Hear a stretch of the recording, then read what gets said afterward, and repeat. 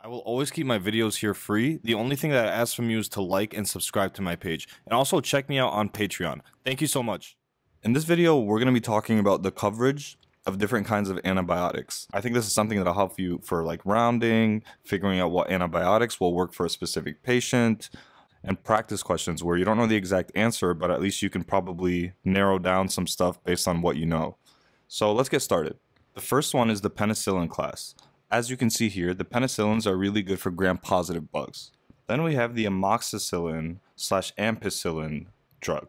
These are also good for gram-positives, but also have some gram-negative coverage. Augmentin and Unicin both cover gram-positives, gram-negatives, as well as anaerobes. So sometimes I used to get confused, like which ones cover anaerobes, which don't cover anaerobes, but this chart's going to make your life a lot easier. Then we have the Methicillin Oxacillin, kind of like the penicillins, so that's how I remember that one. They cover gram-positives. Then we have this class. This is like your Zosyn that's very, very commonly used in the hospital, as well as this other medication, Tetracyclines clavulinate. I don't know if that's how you say it, but this medication covers a lot, and it's one of the few that actually cover for Pseudomonas. So this covers gram-positive, gram-negatives, Pseudomonas, and anaerobes. And so a lot of times this is used as empiric drug coverage.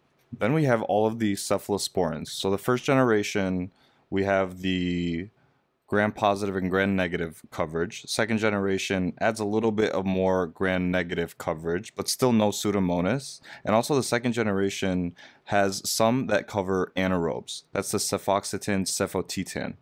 The third generation has less gram-positive, more gram-negative, and one of them does cover for Pseudomonas, ceftazidime.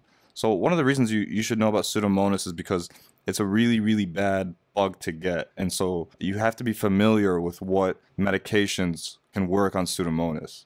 Fourth generations will cover gram-positives, gram-negatives, and Pseudomonas. And then we have the fifth generations, which don't cover Pseudomonas, but it covers MRSA. So fourth and fifth, the only difference is fourth covers Pseudomonas, not MRSA, but fifth does not cover Pseudomonas, and it does cover MRSA. Then we have the carbapenems. These are very, very broad spectrum. They cover basically everything except the atypicals and MRSA. Also, ertapenem will not cover Pseudomonas. Then we have these two medications, Aztreonam, which honestly I've never seen it used, but it does cover gram-negatives and Pseudomonas. And the Quinolones, which it seems like every year there's a new issue with the Quinolones. They cover some gram-positive, they cover gram-negative, they cover Pseudomonas. Moxifloxacin will also cover anaerobes and atypicals. We have the aminoglycosides that cover gram-negatives and Pseudomonas. We have the Bactrim that covers MRSA, gram-positives, and gram-negatives. We have the macrolides. It covers gram-positives, gram-negatives, and also atypicals. We also have the Tetracyclines. Doxycycline will cover MRSA, gram-positives, gram-negatives, atypicals, but it does not cover Pseudomonas or anaerobes. There's also tigecycline, which basically covers everything except Pseudomonas, but honestly, I've never seen it used myself. Then we have a couple of these guys that cover the MRSAs. Sometimes in high-risk patients, you really worry about Pseudomonas and MRSA. So in this case, we have clindamycin, vancomycin, daptomycin, linezolid.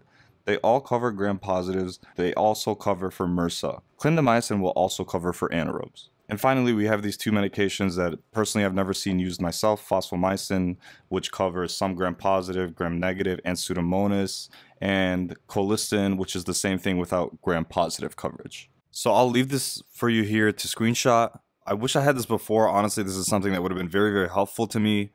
All I ask is for you to like and subscribe to my page, and I'll see you next time.